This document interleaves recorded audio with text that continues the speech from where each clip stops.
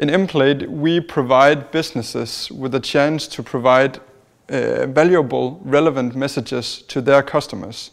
And we use something called proximity technology, which is providing content for customers on their smartphones when they're in the proximity of a particular item or a particular department in a store.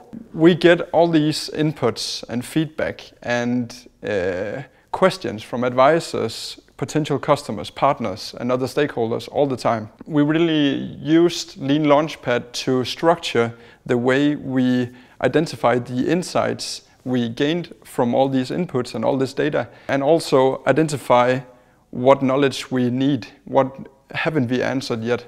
Important changes we've done to our business model because of LeanLaunchPad are the fact that we found really interesting potential partners, key partners to work together with, partners we previously hypothesized as competitors. By interviewing them, we found out that actually we can benefit from working together with them.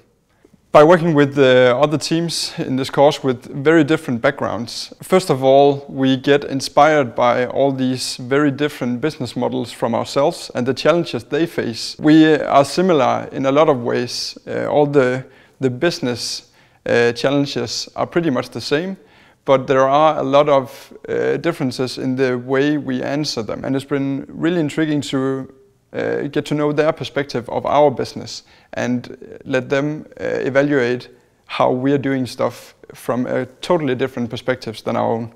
I think LeanLaunchPad has really pointed out to us the importance of